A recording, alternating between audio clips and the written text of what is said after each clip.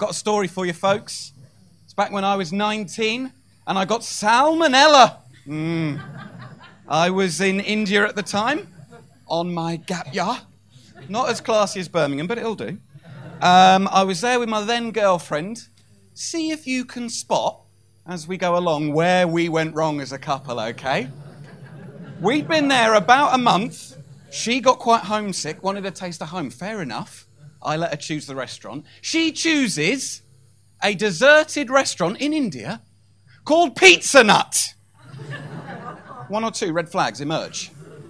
The next day, we've both come down with fairly violent diarrhea. Now, for those of you that don't know, there is a simple but significant difference between diarrhea and violent diarrhea, okay? Diarrhea, you'll feel the gurgle. We know the gurgle. You'll get a bit of untrustworthy gas, but you have time to excuse yourself from polite company and very carefully make your way to the facilities. Violent diarrhea, that stomach gurgle, is a 10-second alarm telling you to find the nearest loo, bin, or unaccompanied bag to release fiery hell into. Cut to 2 days post Pizza Nut Gate. We are on a train, Hyderabad to Varanasi, 28 hours. We are 4 hours in. I lay on my bunk. The then girlfriend is asleep below me. Yeah, easy. I feel the gurgle. I think, right, time to go.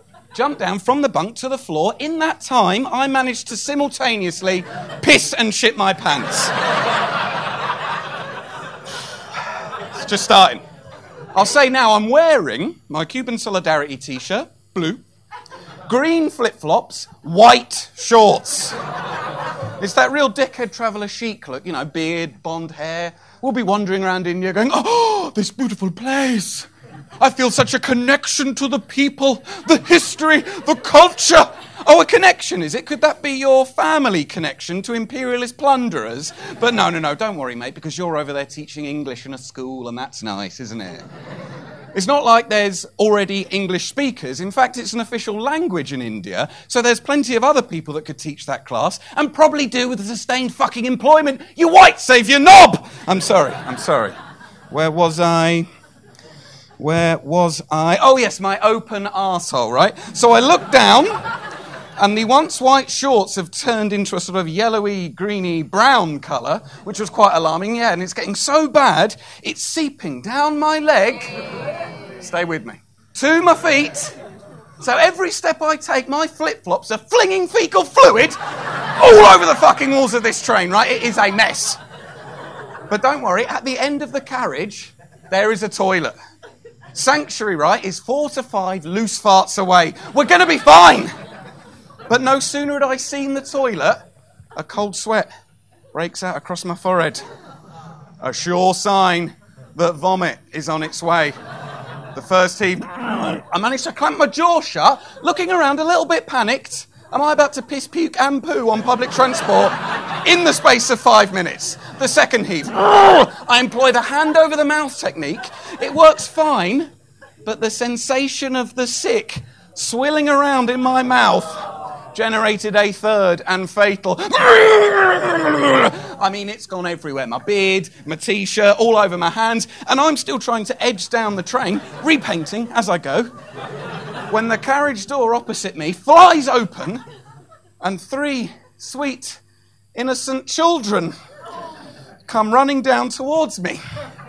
Honestly, it was like slow motion. I locked eyes on the first one and threw a really dodgy dummy to get him out of the way.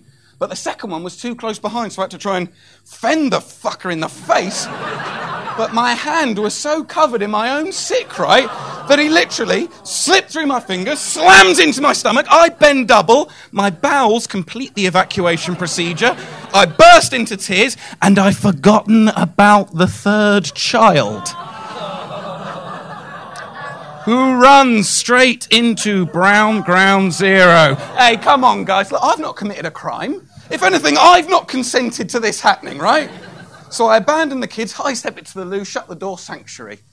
Now, sanctuary in that moment was a hole in the floor, a leaky tap in the corner, and an Evian bottle chopped in half in place of paper, right? And I'm starting to worry. because I've got like a full job to do.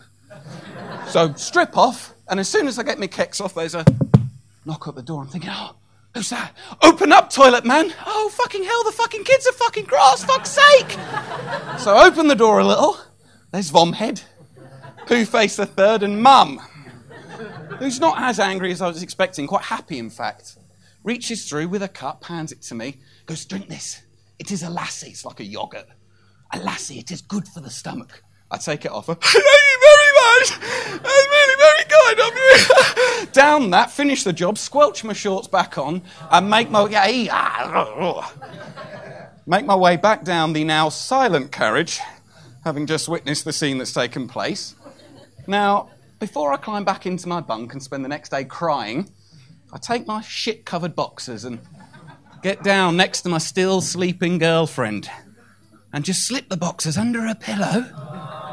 Yeah. Just as she wakes up from the first whiff of shit, I lean in good and close and go, fucking pizza nut! We weren't together by the end of the journey.